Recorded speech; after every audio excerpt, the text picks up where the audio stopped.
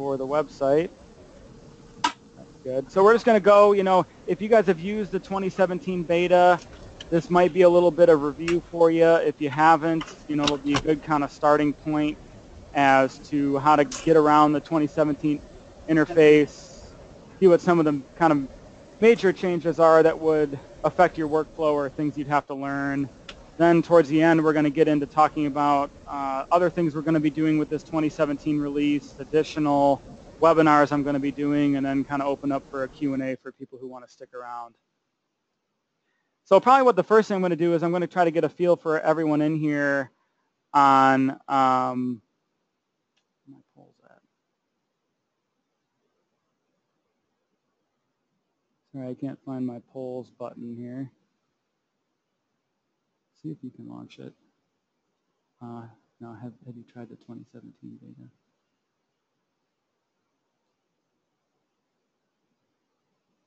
Yeah, it's got it. Okay, so Ryan launched a poll for me there. Sorry, the screen's not showing up on my GoToWebinar here. But I just want to get a feel for if anyone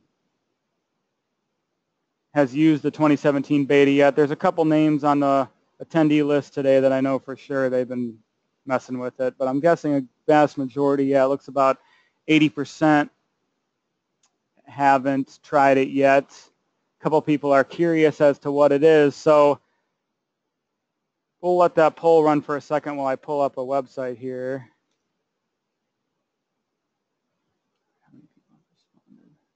Okay, you can close it. So for the people that aren't aware, Mastercam, if you just Google Mastercam beta, the first link will be this page here, and you don't even need to have your account linked or anything like that. You can download the public beta and try it out. We'll be talking about a few things today that were changes that they made to the 2017 interface as a result of beta user feedback. So we encourage you to try it out. Some people use it in the production environment. I always say, with the beta version, we aren't, 100% vetted as it's ready for release. We just got the production candidate this week, so it looks like we're getting closer and closer to the actual release, and we haven't seen really any stability issues. So things have been going pretty well with the beta process. So a couple things we're going to cover. I'm going to go over the interface in general, and then I won't read all these items to you, but we're going to kind of go a little farther deeper in. But we're not going to go, too in-depth on specific products like mill, lathe, design. We're probably going to have separate webinars for those in the coming weeks and months here.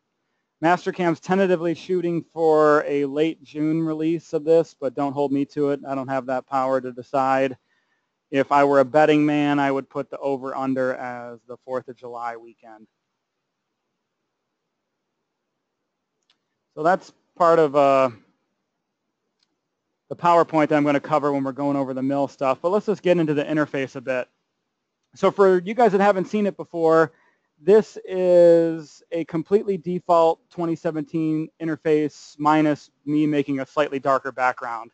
I don't like the real light backgrounds, but so really the main changes is that we've gone to a ribbon bar style interface. If you've used any of the Microsoft Office products, it's going to feel pretty familiar.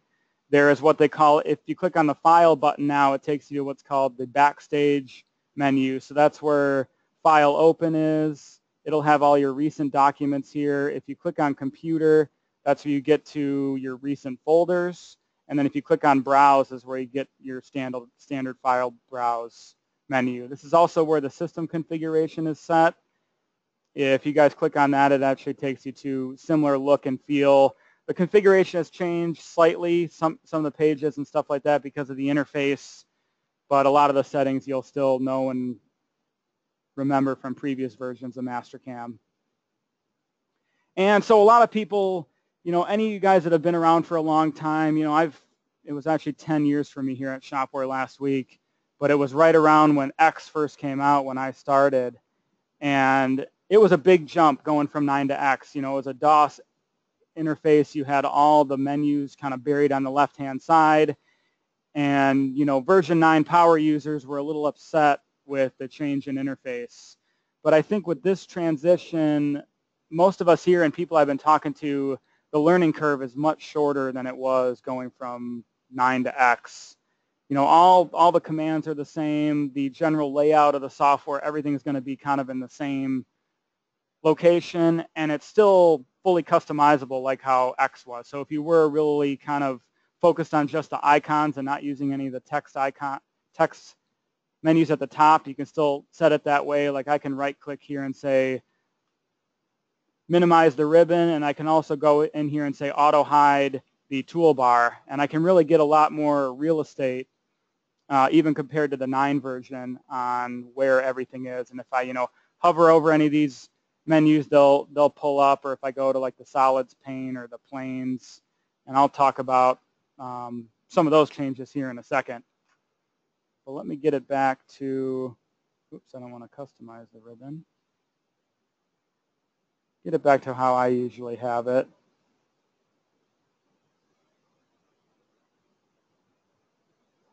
Turn off auto hide there. So some other general things here as far as the interface is concerned. What you would consider what we called the ribbon bar in X9 is now moved into this kind of wakeable field up here. So that's where your solid selection is, where your auto cursor settings are, what type of selection mode you're in, verifying selection, inverting selection. I have to move the GoToMeeting thing here to talk about these. But on the right-hand side, this is all your quick masks now. And you can set in the configuration either how much these dim when you move your mouse off of them. But like the left-hand side is always select all, and then the right-hand side is select only. So, and then also a lot of people, myself included, if you want to do the old, what was it called, Ryan, when you did this menu, the select all menu? The all or only menu in X9. That's what it was called. Sorry, I've been using 2017 too much lately. But this is kind of the select all and only, where you can specifically pick and want that kind of older style menu. And what Mastercam's goal, while the look and feel is a little different, we tried to retain a lot of the same menus and things like that for certain functions that people are used to using before we kind of completely get rid of them, where 9 was, such a drastic change. It's going to be a little more progressive. This menu will probably get updated in 2018, but as far as the next year is concerned, it'll be a slightly slower transition. So then one thing I want to talk about that was feedback from the beta users is if you look at my blue bottom bar here, this did not exist in the earlier beta versions of 2017. So it's kind of quick access to what you guys were familiar with accessing different planes in your WCS, your 2D, 3D switch. You can set your Z height right here. It's also your wireframe and shaded modes as kind of shortcuts down here. And then if you notice, kind of your other entity attributes are missing from this bottom menu. They've been moved to the right-click menu. So you have your line width, colors of solids, wireframe. You have moved to a different level. You also have your Z height here and 2D, 3D switch. The clear colors, kind of all the standard stuff that was at the bottom there, that was there before. And then you also get your standard right-click menu, which is still fully customizable. If you guys did customize that fully, and I've seen people where they have a right-click menu that has basically every function in the software, that is one thing that will transfer over from X9, and that's your MTB file from X9. So if you move that over to 2017, you will get all those customized menus back. And if you click this button here, you can basically dock the attributes wherever you want. So if you have dual screens, you can move it on another screen. You can put it, kind of down in this bottom area, and then it's more similar to an X9 functionality. Personally, I've liked having this in my right-click menu because then it's wherever I need it to be. And so the last thing as far as kind of general interface here is your left-hand side, and kind of some bigger changes we made here is, your toolpaths menu is still here, your solids menu is still here. These are all now dockable. So if I pull the solids menu away, I can dock it at the top. I can dock it on the right-hand side. I actually liked Dave Canigliaro from Mastercam, who's the mill product manager, had kind of a cool setup where he would put his levels and planes on the right-hand side and then have toolpaths and solids on this left-hand side. So if I click on here, that docks it further left than all of them. If any of you guys have used the tool manager, it will put it similar to how it was in all of those other ones. And then if I drag it down to these other menus, then it puts it down in these as well. So the other couple big changes in what I would consider the operations manager area is your planes manager is now here, and we kind of rewrote how that looks. You know, X9 added it being able to be modal, so it can be open all the time. So just like I did with the solids menu, you can drag this onto a second screen or put it really wherever you want in the interface. All your commands for planes are up here, you know, equaling out to, you know, front, back, or any custom one you create, you know, creating planes, things like that. The levels manager is now also here as well. Also, one thing that I've been using recently is in the system configuration, you can turn on your level name, because I would find myself, I'd be drawing geometry and wondering where it is, and I realize my active level is not the one that I have currently displayed. So I always have that turned on now to tell me what level I'm currently active and using. And also the recent functions has been moved to this tab. So Ken Ehrman, who's the design product manager, when we were doing the Mastercam a couple weeks ago where it was dealer training on the 2017 interface, he docks this recent functions at the top of his, at the bottom of the ribbon bar here, and has the ribbon bar automatically hiding all the time. So he has really quick access to all of his recent functions all the time, basically. So to get a little bit more into that on how the interface customization goes, let me show you guys what I've done as far as I've been using the software a bit more, and I've kind of customized the interface a little more to how I like it to be. So if I go to my documents here and go to my 2017 and go to config, I will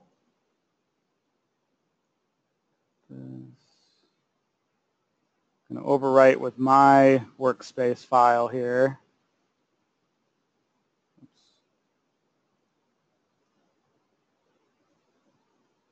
Got to close out of 2017 first. Doesn't show my desktop when I'm in the GoToWebinar, so sometimes it gets confusing.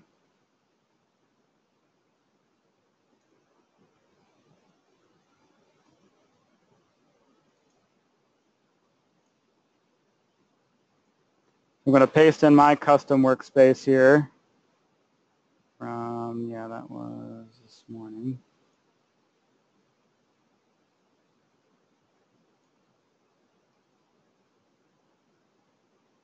I might have screwed that up.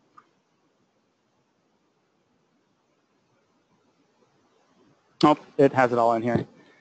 So that's one thing I mentioned to QC is that there's not a switchable pull down now for the different workspaces, but basically you can just drag and drop different workspace files into your config folder and have it look any way you want, or if you want to share it with other people. And we're actually going to make some of these available that I've been working on once 2017 releases, because I noticed that there's some ways where we can kind of make it easier for people as far as what specific products you have and having the interface custom to how you want to work.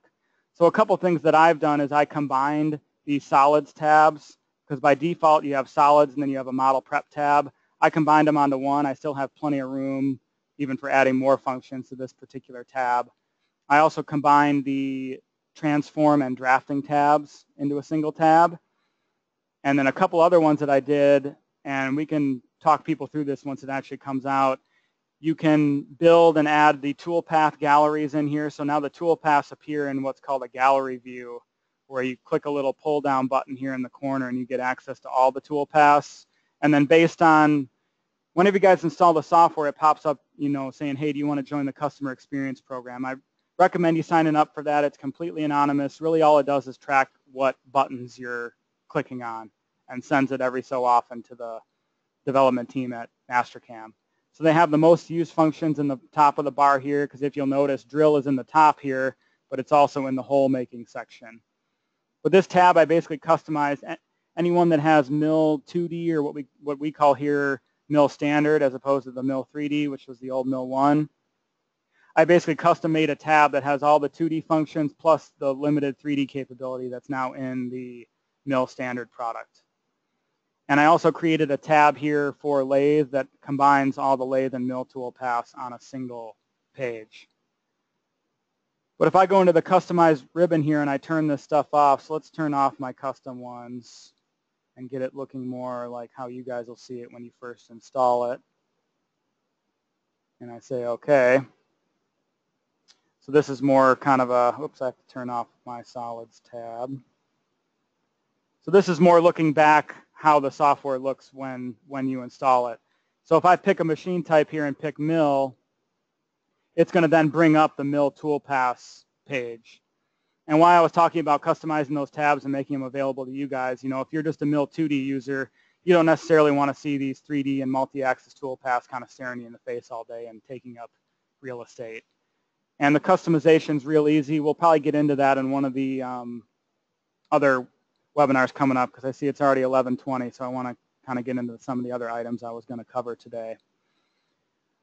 One last thing as far as, let me open up that file I had open before as far as interface is concerned. You can access the dynamic planes quickly now right from the XYZ gnomon here. If I hover over it, it might be hard to see on the GoToMeeting, but it highlights blue. As soon as I drag it off there, I'm right into the dynamic planes mode. So I could snap this to here and, you know, go ahead and create a custom WCS. That's just a quick little shortcut that I thought was pretty cool. We learned in the training a couple weeks ago. So I got all that. So let's go into what we call solid impression. So one of the design changes, and we actually had a customer, I'm not sure if they're on the webinar, but we used this to pull an electrode when I was over there the other day. So if I go to my files here,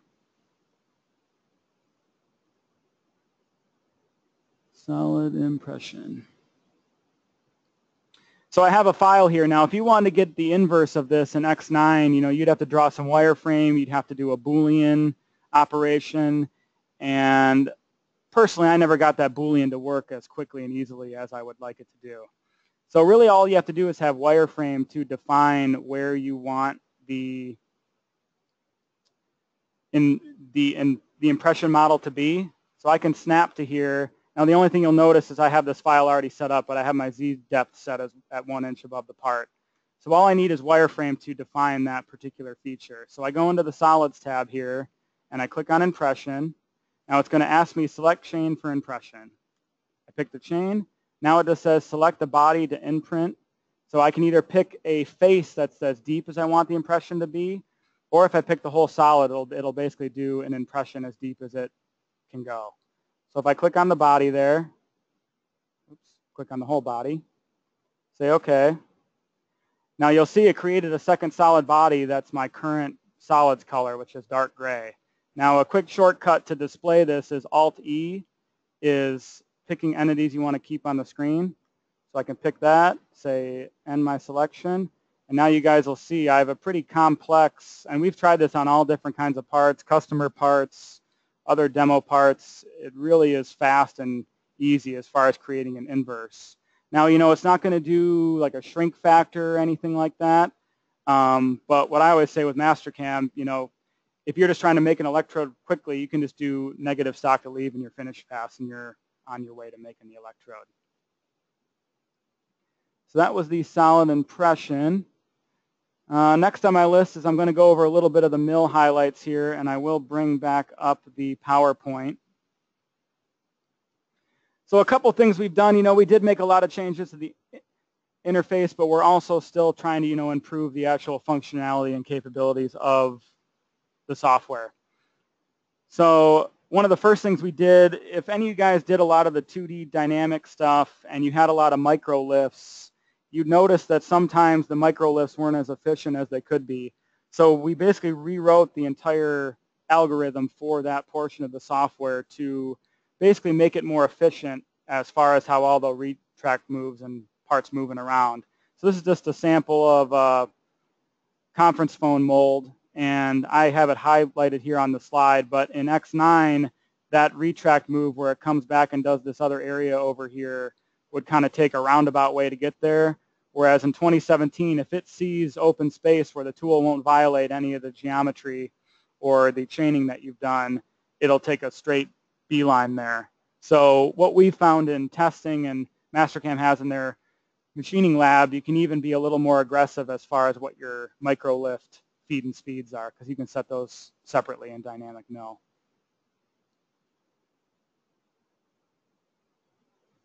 So a couple things we've added. If you guys were using the basic 2D toolpaths in X9, there was a new toolpath preview function. We've added that for all the dynamic paths. So if I get back into Mastercam here, and let me close all my browsers out. And let's see, we'll go back to this dynamic mill, what I call the cheater file. Because we'll be getting more into this in the mill webinar in 2017, but we have been doing stuff what Mastercam calls power cutting, where you go from kind of a standard dynamic mill with using some of the new tooling that the tooling manufacturers are developing because of this high-speed toolpath technology, where you take, instead of a really small width of cut in addition to a deep depth of cut, you also get a really big, you can do kind of similar step overs to the older style toolpaths. But that's a topic for another day. But we've really seen some kind of crazy, they ran 710 surface feet a minute at a 70% step over with like one of the new, I think it's a Plura mill from Sandvik. So if you're in any of these 2D toolpaths now, even the dynamic mill, if I were to, it's easier if I have dual screens, but if I go to my cut parameters here and change my step over to say 90%, oops, I can't do that high probably. So 84 is the maximum for that tool, and I hit preview, I don't have to hop out of the toolpath. So similar to how it was with the contour and regular pockets from X9, but now you can preview all of them, which on the learning side and also just trying out different settings and things like that, I think it saves a lot of time from hopping in and out of the toolpaths.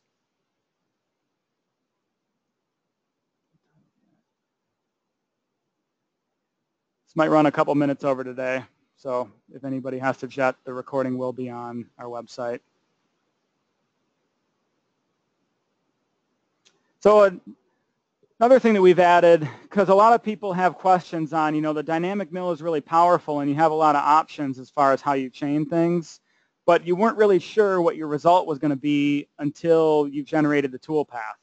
So what we added in is what's called this region chaining preview, and it can be used for teaching. It helps for troubleshooting on our end when you guys send in a file. But let me pull up that file that I have set up for that so you guys can see it in action here. Region chaining. So I have a 2D high-speed toolpath here, and this is highlighting a thing that I think a lot of people don't take advantage of with the 2D high-speed toolpaths, and that's making these stock aware without having to draw necessarily additional geometry. So if I go into my geometry here, and let me spin the part back around. So my machining region, I use the new linked edges feature, and I chain from the start of this open pocket to the end here. Whereas I think a lot of people would maybe draw some wireframe out here or assign this as an air region and do it. If you chain just the maximum extent as far as from the outside of the stock you want the part to go in, this will make it easy to have the toolpath be stock aware. So if I tell it to cut from the outside and then this open chain extension to stock, I want it to take the shortest distance from the edge of the stock, which is making it stock aware. I think by default it's set to none, which is essentially ignoring the stock and then more going off a wireframe that you're assigning. So I don't have any avoidance error or any of that stuff set. So if I click preview chains here, it's basically giving me now that preview of where the tool is allowed to go. Now, it doesn't necessarily care on how far it's able to go out. You're just basically telling it, the way I have it chained is that any of this red and black crosshatch, and you have a setting to adjust the colors here as well. The red and black is actually where material it's going to be engaging. The yellow is where the tool is being contained to, and then the blue is basically where the tool is free to move. So if I were to do a different tool path in here and say, let's say we want to pocket this out but avoid this center island here. I can go into dynamic mill. I can say machining region, pick right off the solid. Let's say I want to pick a loop. I can pick that loop there. It'll give me the preview of it. I can say, okay, now I want to stay inside here. And then also, let's say I want to avoid this face here. I zoom in, pick that face. Say, okay, and I'm leaving stock to leave by default, so I don't necessarily need to care about those radiuses. But really, I'm just showing the preview function here. So if I click on the preview, then that quickly tells me, okay, this is the area I'm cutting. I'm avoiding this area. And I didn't tell it that I wanted to give it any extra room for the tool to move. So without any of that blue area defined, I basically know that this is chained properly, and I'm not going to have the tool wipe through any walls or do anything bad before I ever actually get into the tool path.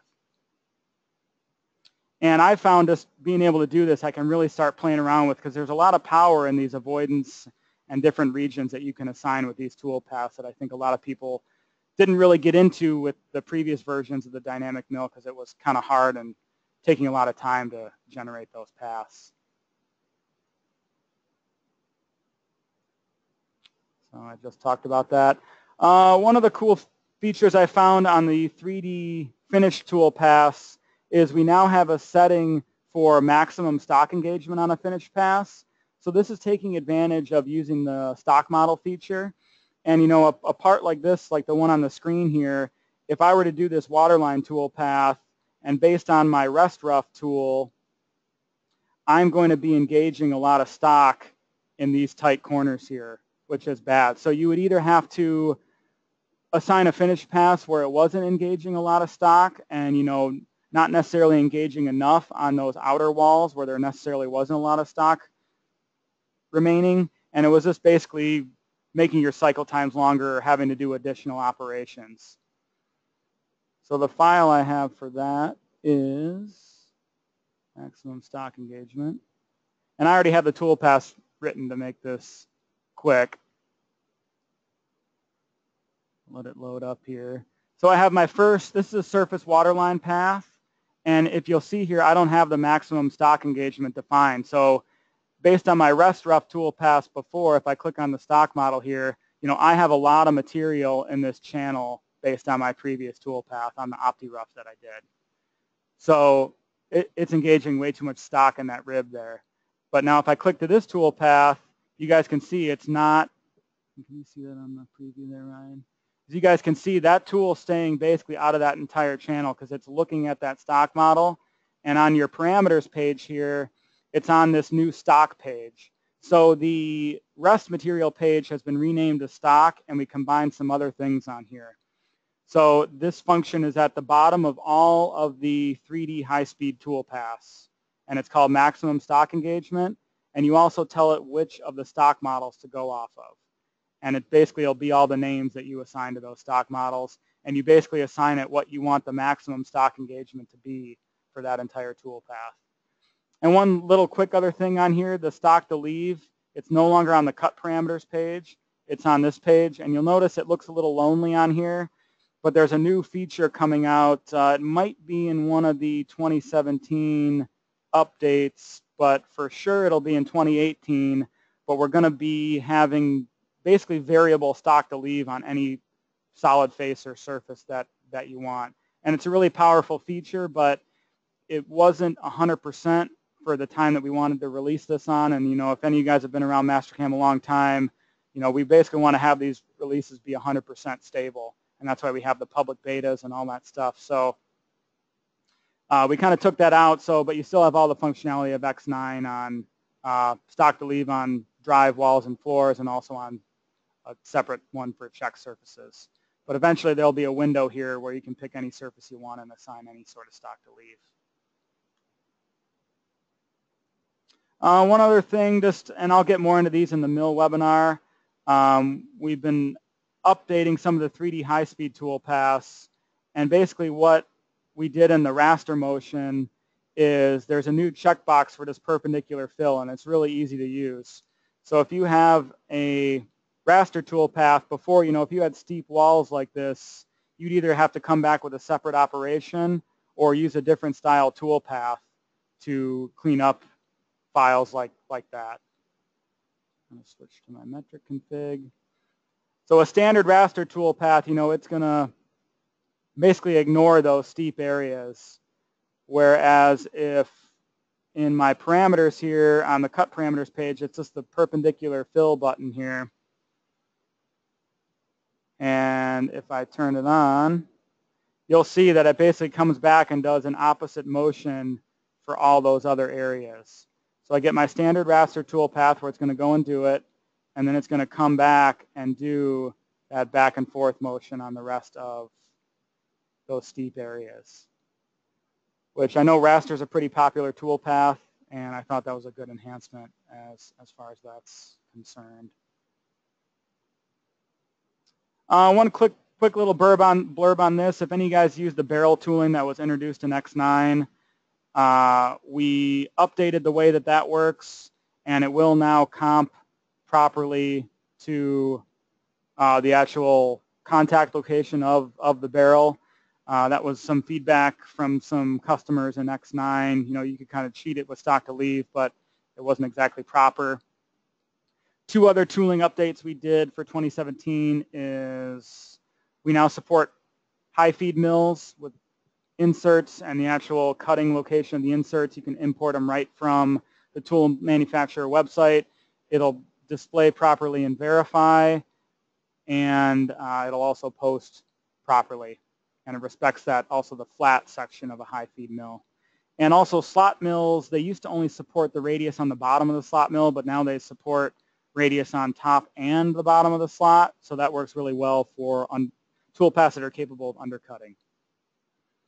Do you have any questions so far, Ryan? I know I'm about 5 minutes over here. But that was kind of my quick blurbs on the mill stuff. A couple other things in here were to be, if I were to, let's open up another one of these. Let me go back to the region chaining.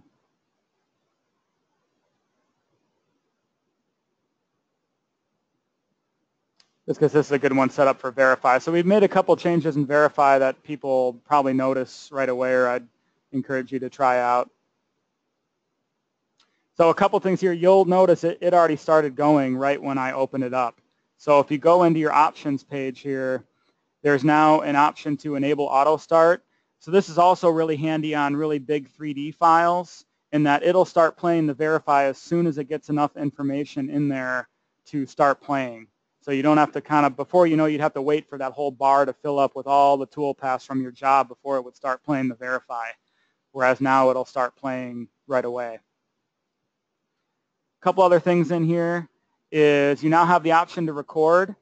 So when it's going to record the audio, and it's going to record really anything that's on the screen here. And it's going to save it as a MP4 file. Thanks, Ryan. And you have a couple options here. But it's really nice for sending to other customers or sending to coworkers and things like that. And it works really simple. It just saves an MP4 file to your desktop that you can send or load up to YouTube or whatever you want to do. One other feature here too is and especially if you're doing like a compare, on your Verify tab here, you now have an option to, where's it at, Ryan? I didn't practice this one last night. Oh, on the View tab. You have an option to what's called Sync Views. So if I rotate the model, and this might be hard to see with my two screens here, or I'm limited to one screen, but if you have dual monitors, you can rotate they're now directly linked, so you can now rotate your view in Mastercam as well as in the Verify interface. So we found that handy to be if you're doing the stock compare and you notice maybe a little gouge in a corner or it's not getting enough material, you can zoom in on the Mastercam toolpath and maybe do like an analyze toolpath and figure out, okay, what operation is doing it, as opposed to kind of hopping back and forth. So this kind of a quick sort of troubleshooting step as far as the Verify is concerned. But so I've gone over the interface, I went over Verify. One other quick lathe tip that I'll show you guys. If you guys want to quickly align a tool path or a solid model in lathe, before you know, you'd have to use dynamic mill, make sure your planes were all set right, and it generally took a long time, especially if it's, part of an assembly like this where the part's kind of randomly in space and you need to get it ready for lathe tool pathing and creating a turn profile and all that stuff. So if I go into my machining, it's on the lathe tab, but it's called Align Solid Body here. And if I click Align Solid Body, I can either create a custom WCS or I can transform it to kind of the standard top plane, which is typically what I use for this. So I go to my standard top, say OK. Now it says define the axis of rotation or select a cylindrical face. So all I have to do is select basically any part that's on the OD of the part. Now it's going to quickly give me a dynamic gnomon here. And let's say I want the top of X to be, let's say, the center of my flat. So I can use some of those kind of automatic solid selection tools to assign that. And then if I say OK, it's going to take care of all those transform commands for me. And if I clear my colors here, which is right here now under the right-click menu, and now you can see if I go to my top WCS or if I go to isometric, it's now in the proper orientation, and this is now at the top of my X. So it's ready to have the turn profile assigned to it and get to lathe tool pathing really quick. But I thought that was kind of a cool feature for the lathe guys. And there are a good handful of other lathe enhancements in here that we'll cover in one of the future webinars. But I know I'm a handful of minutes over now, and we still have most of the other people here. So let's see, let's talk a little bit of housekeeping as far as the 2017 rollouts and some other things regarding the release. So we have some tentative locations. We've been talking with facilities in the area to host rollouts. We're probably going to have one at the TMA again in Schaumburg and do some test cutting there. I don't know if any of you guys are familiar with the new DMD-II facility in Chicago, but Mastercam, actually just this week, we got all kind of the red tape done and paperwork. We're now a partner of DMD-II, which is basically a organization geared around the advancement of manufacturing technologies with assistance from manufacturers. So, there's some tier 1 manufacturers like GE and Boeing and stuff like that where they're paying, I think, $1 million a year to be a member. And they have different what they call project calls. But they have a really cool space and a bunch of CNC machine tools for us to hold an event there. We've also been talking with Bradley University. We're hopefully going to do one in Central Illinois, which we haven't done one of those since I've been here. So hopefully we'll be able to hit kind of that southern customer base that doesn't get a lot of personal touch from us with us being located in Chicago. We'll be doing another one in Productivity, the Haas dealer out in Iowa. We're looking for some other Iowa locations, so if there are any Iowa attendees on here, we'd be happy to get your feedback. Same goes for people in Wisconsin. We have a pretty good relationship with the HFO Milwaukee, so I think we might do one there. But we're also open for other locations. I know we go to the Cabela's a lot, but after doing the one at TMA last year where we can actually cut apart and do some more real-world Mastercam stuff, I think that goes over a lot better for everybody and becomes a more useful session. And then like I've been mentioning, we're going to be doing in-depth webinars on 2017 in the coming weeks and months here. I'll be doing one on a really in-depth on the interface, customization, some of the design and modeling tools. We'll be doing a separate one on mill, and then we'll do a separate one on lathe and some of the mill turn stuff for all of the turning guys out there. And then in addition to that, we're going to have some other 2017 materials available. We've been working with a guy doing training videos for us called VT Pros, which is Video Training Professionals. I think he's actually on the webinar today.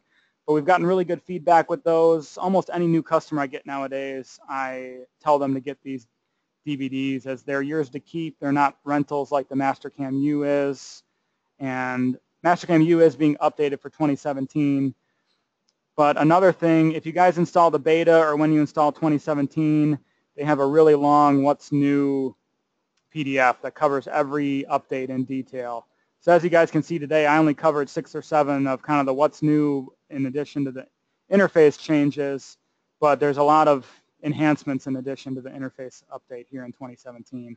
Mastercam will also have the website updated for the release, which is what'snew.mastercam.com, which will have videos in addition to all these new features on there. But yeah, VT Pros will be coming out with a 2017 training video right from the beginning as well. But I know I'm about 10, 12 minutes over here from when we actually got started. So we will open it up to if people have any questions. If you have any questions, I know I had to go kind of quick on the interface stuff to get you guys accustomed with it quickly here. But I got time if anyone wants to hang out and ask other questions on the interface or anything like that. But as always, we appreciate you guys attending, and this webinar will be available on our website afterwards. So if, like that aligned solid body, I know I did pretty quick at the end. If you want to watch it again, just go back to the YouTube channel and skip to that part of the video. And as the questions roll in, when you exit the webinar, it'll pop up. If you don't have time to do it right now, it'll be in the email follow-up that you get. We've been doing kind of a short survey at the end just to get some feedback so we can get better at this. Feedback on our tech support staff to just make sure that we're serving you guys the best we possibly can, and really any other feedback you guys want to give us. And we've gotten some really good feedback. I put some in the last email blast addressing some of the concerns people had. People all also have been giving us some praise on doing these webinars more often, which, you know, it's a decent amount of work to put them together, but we really do want to make you guys as efficient and profitable with the software as possible, and, you know, maintain that #1 brand recognition that we have in all the Mastercam fans out there. But I have a random number generator program, so everyone that fills out the survey, one of you will get an email with asking me for your contact information so I can send you a Mastercam U certificate.